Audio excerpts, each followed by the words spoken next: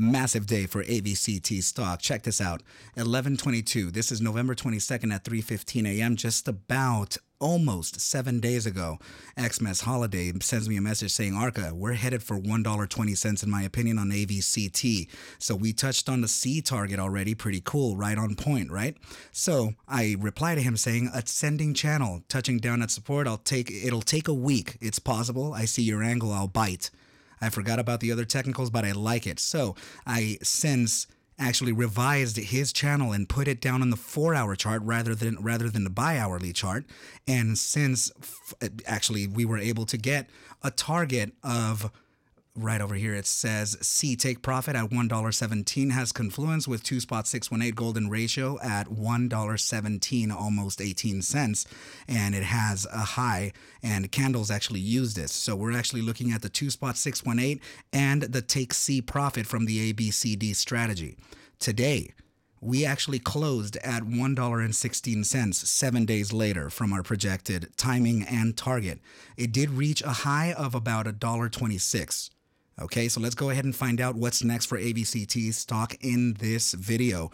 What is up, you guys? Thank you so much for stopping by once again. This is ARCa coming at you with an AVCT statistical, technicals, and raw price action thread of analysis. Before we get started, please make sure to subscribe to the channel, like the video, share the video with a friend so that you and them could consider joining our trading community in Discord called ARCab.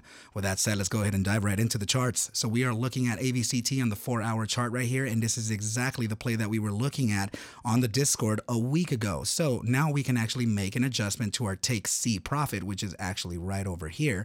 And we can make a D come down to maybe around this area here. It just depends on how we're going to be able to do this. As you can see that the B was actually not the lowest point. It actually ended up coming down to this area here. Okay, so now if we're able to take timing using this candle here, we can actually now make an adjustment to just try to get the ABCD strategy as straight as we could so that we can see the potential of the take D even by timing. So this is a strategy not used popularly. This is actually something that I just do myself, but I like to actually take note of the iteration from the first, from X to B, so that I can see just how long that's going to be, right? Sorry, it's actually this tool right here. So let's go ahead and just measure this. So you're looking at about 12 days, 4 hours, and we can then take this and apply it to this area here, and we can see a potential timing for the asset to realize, right, to the downside. So now in candle analysis, when you're looking at, 4-hour chart is a short-term time frame. That's all good, but it is large enough to consider the fact that we are printing, or it did print, an inverted hammer at the top of the trend.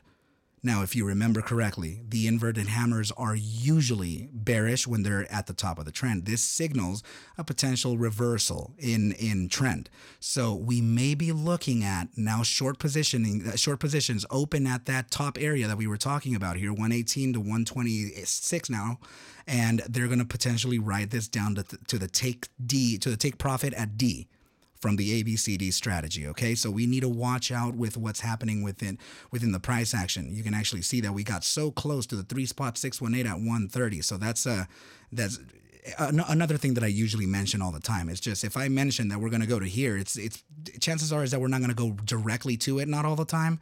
We're potentially going to sell off right before it, so that you can ensure that you do have profits locked in. Right. That's part of the game. Okay. Please know that I'm not a financial advisor. Take whatever I do show and iterate within these videos as a form of entertainment. I can't actually suggest for you to buy or sell any assets. Okay. Make sure you do your own DD and we'll be okay. All right, so let's go ahead and move on to now what could be the first chart. So this is the descending channel that we've been looking at for quite some time now, and we've been tracking it. We've been ever since we were over here. So it is looking pretty good so far. Now, what I do have to actually give you guys is the potential to where we may be looking at a confirmed breakout. I'm not sure just yet because there may be confusion with what I'm about to mention, okay?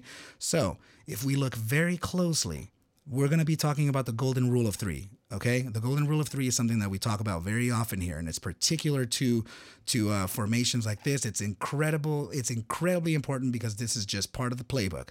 Okay, this is what bulls and bears play all the time. So I'm just going to go ahead and make an adjustment so that it's right at the wick here, and then let's look back. Okay, we have potential test number one here. Some people may be drawing the trend starting from here rather than from here. Okay, so we have test number one. We have test number two. Test number three. Now, if you're a regular listener, you'll know what I'm about to say next. Usually, test three follows along to a larger sell-off event or capitulation event, or maybe even a reaccumulation before an actual attempt of true breakout on test number four. Okay, we could be experiencing test number four right now. We did talk about yesterday. The glimmer of hope is what I called it yesterday when we were trading down here. So we came up right to that channel, and you can see that it's not random pricing. Okay, it's not random shorting. We are at the top of that channel. We are actually coming back because it is a form of resistance, and the 1 spot 618 is there. And if you remember correctly, we made a new Fibonacci retracement from the swing high, which was right here from the days prior, to the swing low, which is this candle right over here. So we took a Fibonacci retracement from these areas and gained all of these targets. As you can see, the candle wick top, it went right to the penny of the 3 spot 618 golden mean. It's very important that we trade with considering the 618 golden ratio, okay? So we faced the resistance there. We came right back down. And if I recall correctly, the 100-day moving average was right around there too. Let's go ahead and pull up the SMAs.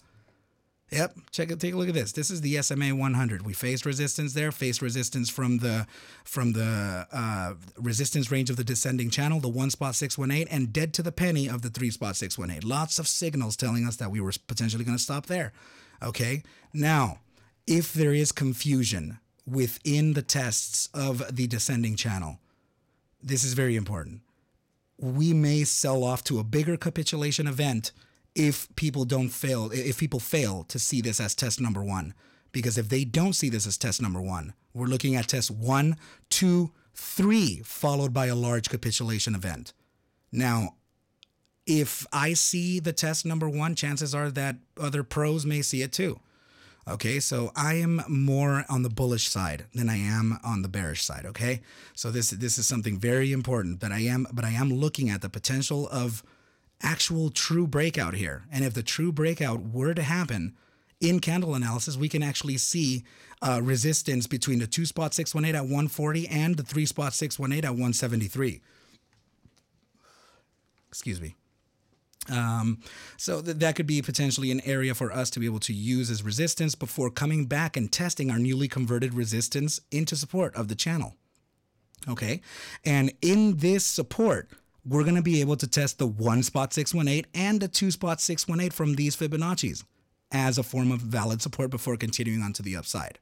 Okay, because this formation is usually a reversal of trend. Okay, now let's move on to a bias in direction for direction in the RSI. So let's go ahead and open up a few profiles here, and so that you can be able to see exactly what's going to happen for maybe.